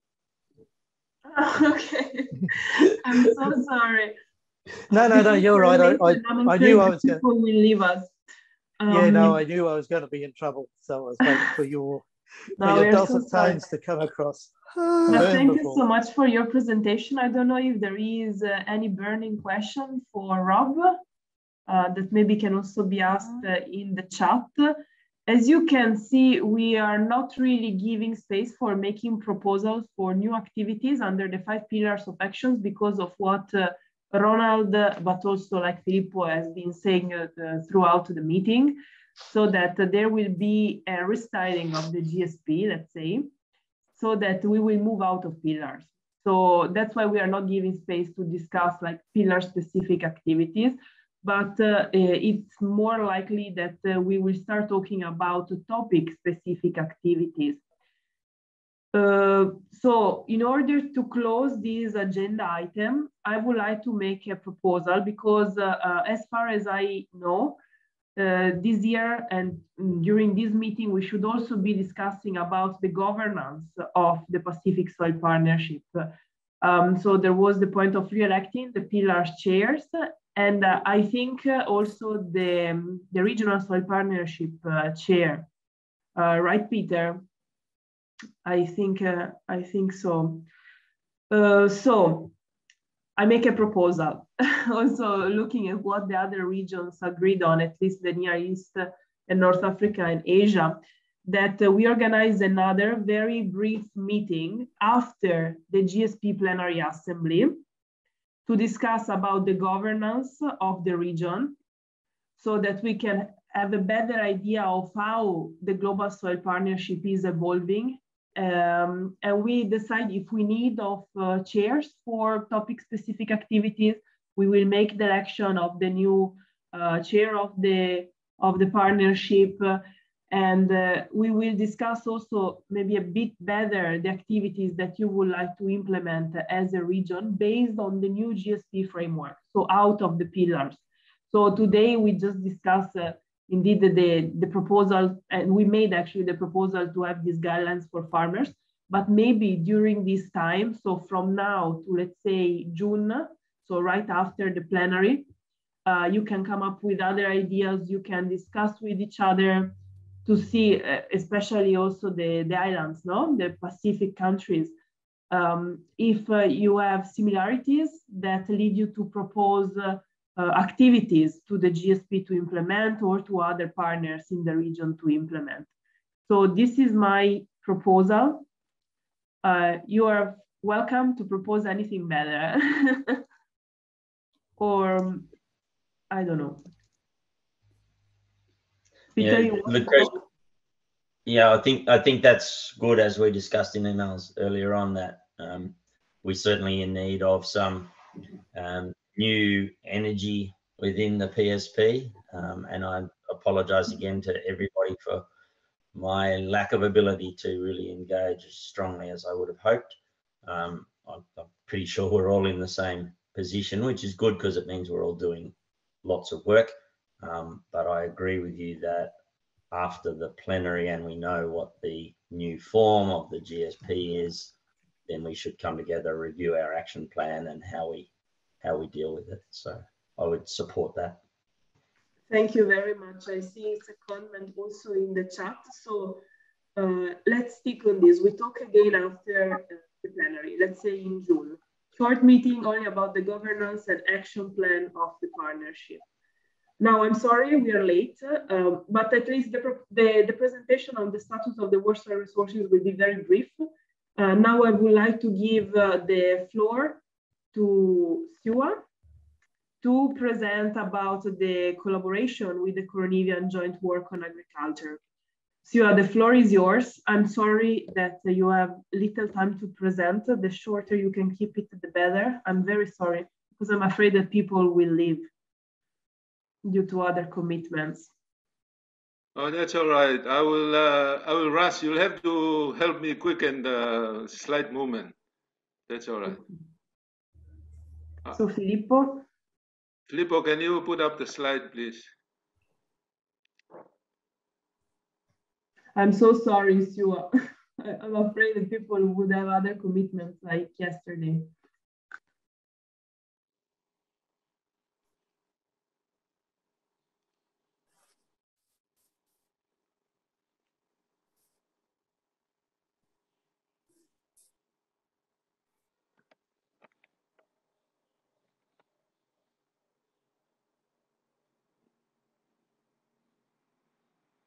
Philip.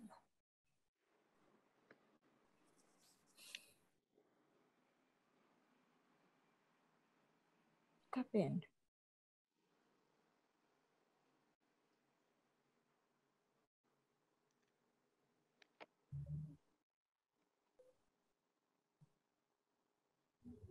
Okay, thank you, Philip. I think the introduction slide is just about Pacific position on the future of the Coronivian Joint Work on Agriculture. And I have a subtitle there that I think the Pacific have done a lot, but what is reported is disappointing in the fact that it's reported around the world that we are doing very little. To the contrary, we are doing quite a lot. Next slide, please. Okay, this slide is simply in the region. Coupled with it, the rainfall in some places, the increasing is so much, some are decreasing. Sea level rise is a real issue in some countries like around Kiribati and Tuvalu. The actual sea level rise is more than the world average. And cyclone, the frequency is lesser, but the intensity is much, much more. In the last 10 years, our cyclones have been mostly category 5. So that is the climate change in variability in the Pacific. Next slide. So I just want to share with this. This is a saying from one of our Pacific statesmen about adaptation. Adaptation ensures that we as a people are prepared and resilient enough to survive through impacts of climate change with our culture, resources, and identity intact for generations to come. So that encapsulates what the Pacific is all about. We want to adapt with everything that we have. That's why in sometimes when people are going to be refugee in Australia, they always ask, are we going to be Australians or will we call refugee from Kiribati in Australia? Okay, continue. Next slide, please. Well, this is just an example of what we can do, and we have developed a manual on vulnerability analysis to climate change. And based on the equation, vulnerability equal exposure times sensitivity divided by adaptive capacity. I'm not going to go through this, but it shows that our exposure is quite high, sensitivity is also in the higher range, and our adaptive capacity is not very, very convincing. So in a sense that our vulnerability, most of the Pacific, as this example says, is quite high. Can you press for the, there's a red thing there, please, yeah. So the question here is, how can we continue to intensify food production and yet maintain sustainability of the production systems of the Pacific Island in the face of climate change? This is throughout the Pacific, despite our environmental differences from atolls right up to high islands. Next one, please. So the answer is we need to go climate change and to go climate smart agriculture. Of course, the premises of climate smart agriculture is improve productivity, improve resilience, while at the same time reducing greenhouse gas emissions. There are some here, you'll get the slides of what we mean by weather smart, seed smart, breed smart, nutrient carbon smart, institutional and market smart. Next slide, please.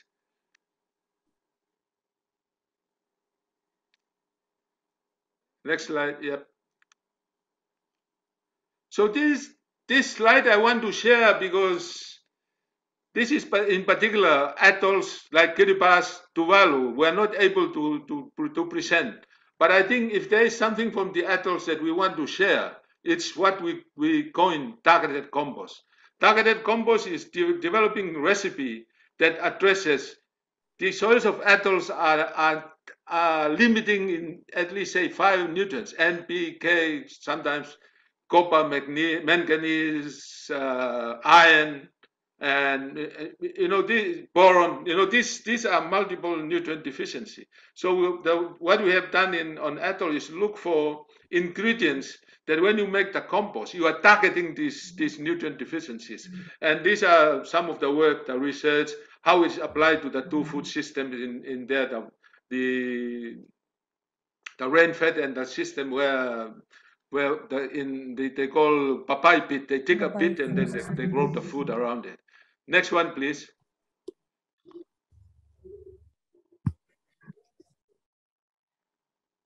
Yeah, the next one is use of magic bean. We have been talking a lot about Mukuna.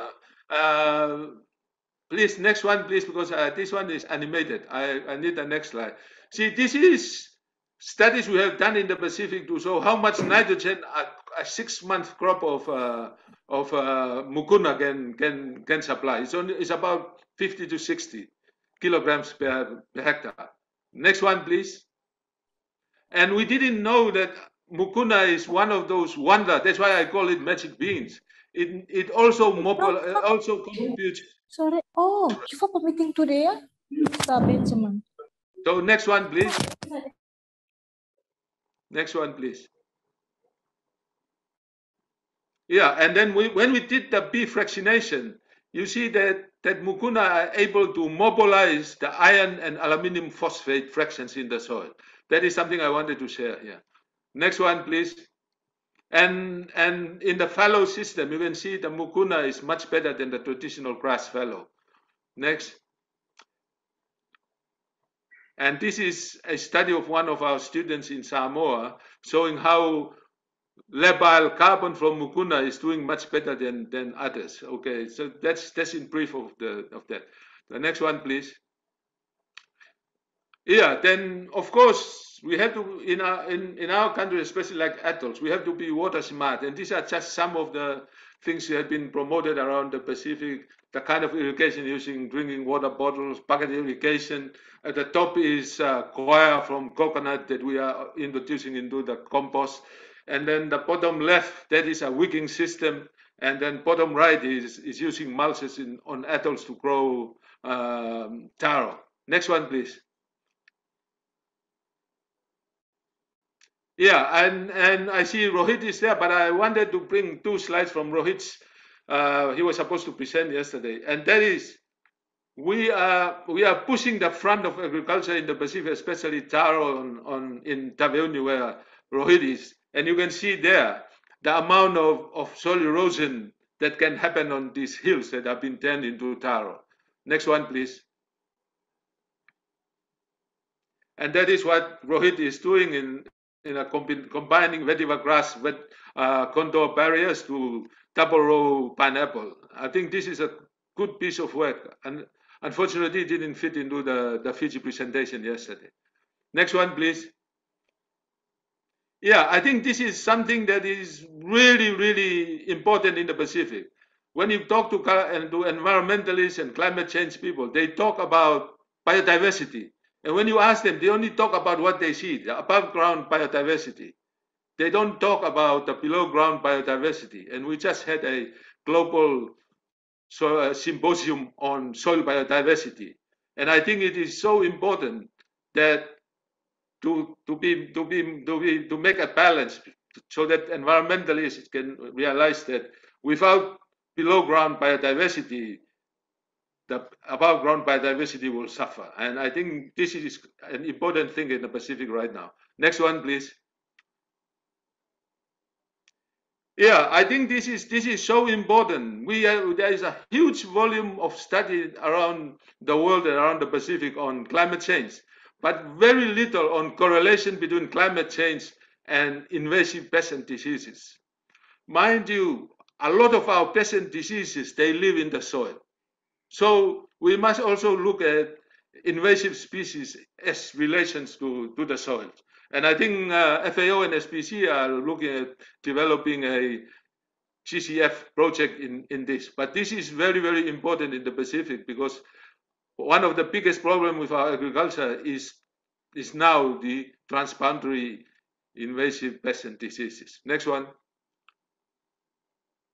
Yeah, and I think we need to understand that the equation won't be complete if we do not try and make use of long-term weather data. This is just an example of the Southwest Tropical Cyclone outlook for the Pacific for 2020, end of 2020 to 21, and the number of cyclones, and then some probability for some of the places in Tonga. But right now, I have a group of commercial farmers that I am in their WhatsApp group. And the interesting thing about these farmers, the niche trading farmers, they are so interested in using their mobile phone and looking at weather data. So we always, if they have, we said, okay, we share the next 10 days weather forecast. So I think we are heading in the right direction in that case, but it's using long-term weather data is very important. Next one. Yeah, food waste. The amount of food waste is equivalent to a waste of some of our whole countries. And this food waste can add to the equation of improving soil organic carbon in the world. That's why I just put in this slide. Next one, please. Yeah, and the other one is methane and nitrous oxide. Under KJWA, we have been promoting the biogas digestion. Some of these photos are from Samoa and Kiribati, and also N2O, not only in the animal systems production, but related to the unconscious use or too much use of urea around the Pacific right now. Next one, please. Yeah, this is I think the last slide. I want to look all of you to look at the square. The square, one side is agriculture and livestock, one side is forestry. In between is land use changes, and then the ecosystem services. These ones, when we mismanage, they produce emissions that causes climate change and impact that system again. So when we talk about mitigation and adaptation and co-benefits, a lot of time we try to look at it inside there. The co-benefit is coming outside from that system. And a lot of our SDGs are our co-benefits. I'm not going to go through this because not enough time. But I think it will be very good to have a look at this diagram and see how we cause climate change and how we can look at co-benefits of some of these things. Next one, please. I think I have 2 slides left. Next one, please. Yeah, we also do a lot of capacity building in the region, and these are some of the areas we have conducted. We have developed a submission to UNFCCC and some of the webinars. I must share that most of our team in the Coronavirus Joint Work on Agriculture Network, most of them are our soil scientists and people working in soils in the countries. And then I think the last slide. Yeah, I think the last slide is to improve resilience and productivity of food systems in the Pacific and minimize greenhouse gas emission. These are some of the things that we must address: improve biodiversity, improve soil management, increase soil organic carbon, reduce food loss, introduce trees. And when you mean trees, more permanent sink, not trees that we harvest from and kill. Agriculture must contribute to national determined contribution plans.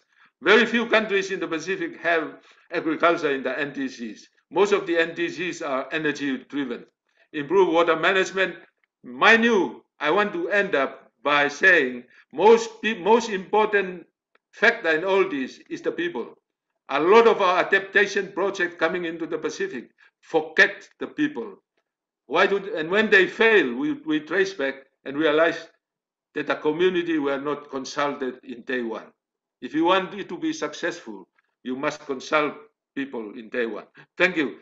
That is KZWA, and you can see KZWA in the Pacific is very much a soil-driven activity in the Pacific. Thank you. Thank you so much, Sila.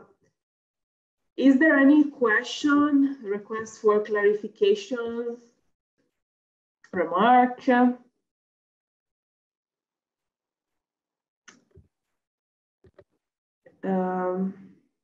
We will make all the presentations available on the website of the Pacific Soil Partnership. We will send you an email following this meeting. As a follow-up, indeed, we will send an email with all the contact person for the activities that were mentioned during the meeting, links to documents, links to presentation, also the link to the video recording of the meeting so that you can go through it anytime. If there are no questions, I would like to quickly share my screen to present. Can I just make one comment, Lucretia, please? Tell me. Just one comment quickly on Sure. and picking up on something that Siwa mentioned. I think we need to be able to recognise all of this work that does happen around the region. Whilst we have the framework of the GSP, it's very difficult sometimes to fit within those activities and recognise that those things are being done within that sort of framework, because they aren't sometimes. They're happening all around the other way. So constantly, I think we've said throughout the GSP's history that at the plenary, we need to be able to report on all of the soils related work, not just the stuff that has a GSP badge on it, and somehow recognise that and use the GSP to help coordinate and connect, which is good, but still recognise the huge amount of work that everybody does. And yes, thank you to Sue. indeed, it should be a two-way communication. So we don't like just to have this kind of top down, you know, like upwards. So we hope really with the new framework, GSP framework, we will be able to give also more visibility to what you are doing in the region, now by putting it under the right topic, maybe, so that we can also advertise it in the proper way to the proper audience. So let's see what will happen, and let's talk about it in June. But indeed, congratulations for the amazing work you are doing on this project. As I was saying, please allow me to share my screen. My presentation will be very brief. It's about the second edition of the status of the World Soil Resources Report that I hope you all know. It's a publication that was released in 2015. It has like a global, it presents like a global description of the status of soils, and then it also has chapters with regional perspectives. Right now we are working on the second edition with the support of the ITPS. And in this regard, I'm presenting on behalf of Ms. Megan Bolks, that is the current ITPS representative for New Zealand. Her mandate is coming to the end, but she's also a member of the editorial board and the executive editorial board of this publication. So as I mentioned, this is the second edition of the report that we released in 2015. And it will focus on new information gathered in this period, so from 2015 to 2025. So we aim to assess changes in the status, but also in the trends of soil. The primary audience of this publication is policymakers and other decision makers involved in sustainable soil management, but it's also a very important source of information for other stakeholders. Usually out of this publication, we also release a shorter version of it specific for policymakers. What is in this slide? It's likely to change following the decisions of the last ITPS meeting. But let's see that for the moment, this is the proposal of the editorial board on the way to tackle the issues related to soil in the publication. In the first edition of the status of the World Soil Resources Report, we had 10 soil threats. In the second edition, the editorial board is proposing to work on 8 risks to soil function that are the ones reported on screen. So soil erosion, soil carbon change, soil biodiversity change, nutrient mismanagement, salinization and acidification, pollution, soil sealing and urbanization, and physical degradation that will include soil compaction. And these risks are linked to the UN Sustainable Development Goals. However, for the sake of making this report and the information in this report comparable to what was released in 2015, this proposal is likely going to change so that we will stick to the 10 soil threats that were identified in 2015. But this is still a decision to be made. The document has 2 main parts. The first part is an update on risk to soil functions. The second part is, as I mentioned before, a focus on regional assessment of the status of soil in 2025. So really we will zoom in into the condition of soil in each region. Regional assessments will be carried out by panels of experts from each of the 7 regions that were identified in the report. The regions that will be identified, will be, let's say, discussed in this report, so the 2025 report, will be the same that were in the report in 2015. And this is why we care of presenting this document here, because we will kindly ask towards the end of the year, more or less, the support of experts from the Pacific Soil Partnership to write especially the regional assessment for the Pacific. The tentative structure of the expert panels, well, there will be the editorial board of the ITPS that will collaborate with regional soil partnerships in the selection of the experts for each region.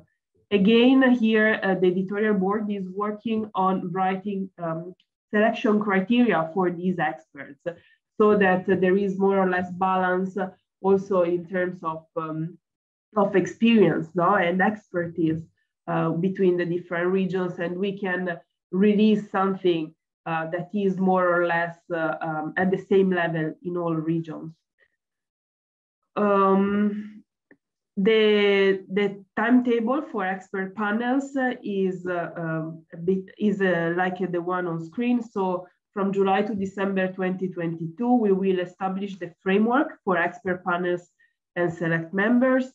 In April 2023, and then until March 2024, we will do an assessment by the expert panels. And from April 2024 to September 2024, we will really start working and drafting the regional chapters by the staff and expert panels. In this work, the GSP Secretariat will have like an editorial role. We will support the editorial board and the leading editor, the managing editor, and we will look after the overall publication of this report.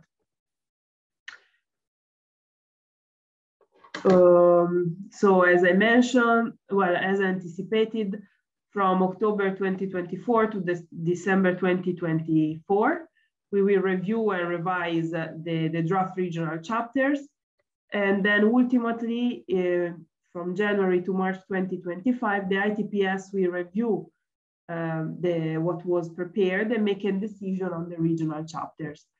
Ultimately, the report will be launched on the World Soil Day, so the 5th of December 2025. So this was, in short, an anticipation on what will happen on the writing of this important document. I don't know if there is any question. So this is just an anticipation. More information will follow also based on the decision, the future decision of the editorial board. As I told you, the threats will, well, the risk will likely go back to be threats. So, and we'll also go from 8 to 10 again. And then I'm sure that other changes will also be proposed. If there is no question, I would like to thank you all. I'm sorry that we ran late, but not so late, I hope. I thank you so much for being with us. I invite all of you that did not send the presentation that you gave to Filippo to please do it so that we can upload it on the Pacific Soil Partnership website. And as anticipated, we will follow up by email. We will send you all information related to what was presented during this meeting, and we will also inform you and ask for your opinion on the date of the next meeting in June. I close by inviting you all to please attend the upcoming plenary assembly of the GSP. I will send you more information about it by email. You're welcome to attend and also to contribute to the discussion. So it's, as you know, the plenary assembly is our highest decision-making body and also the highest opportunity we have to discuss everything about the GSP. And we will also discuss the new GSP action framework, as we mentioned several times. So your opinion is really valuable because it will also have a direct impact. So the decision that will be made at this meeting will have a direct impact on how we move forward working with the regional soil partnerships. So I will stop talk now, and I thank you all again. I wish you a great day, and I wish you, Filippo, a good night. And thank you for having been with us. Bye-bye. Okay, thank you. Thank you so much. Yeah, thank you. Thank you very much. Thanks to the presenters. Thanks, everyone. Really, hey, Peter, thank you. Yeah, thanks, Peter. Yes, thanks, Rob. Hey, Rob, thanks. We need to find time to all get together for real. Thank you, everyone. You guys come to Tonga because we are just recovering, so no worries. Yeah, no, you take care over there. It's been a tough year. Because my legs are tight. I'm in charge of the recovery, so. Well, if we come to Tonga, we will bring some wines you are with us just to recover. Okay, Minaga, bye. Okay, stay safe. Thank you very much. Bye. All right. Good to see you guys.